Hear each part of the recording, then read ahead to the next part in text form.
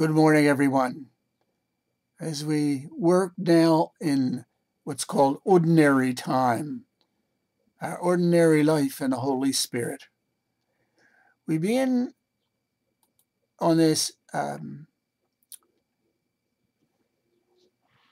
believe it is the 11th Sunday in ordinary time, with the first reading from Exodus chapter 19, verses 2 to 6a.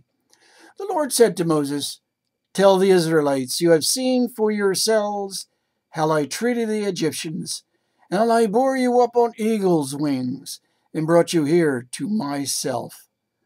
Therefore, if you hearken to my voice, keep my commandment and my covenant, you shall be my special possession, dearer to me than all other people, though the earth is mine.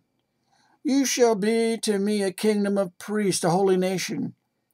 God vividly contrasts his violent rejection of the Egyptians and his mighty embrace of the Israelites.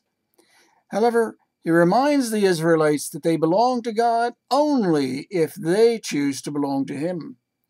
Everything and everyone that the Lord has made is his, but he raises up the Israelites far above everyone else to be his special possession, his holy nation. Matthew chapter 9, verses 36 to chapter 10, verse 8.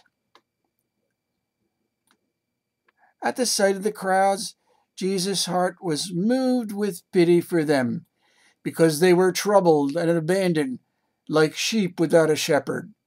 Jesus calls upon his followers to pray that the Lord will send out those who will cultivate a harvest of followers.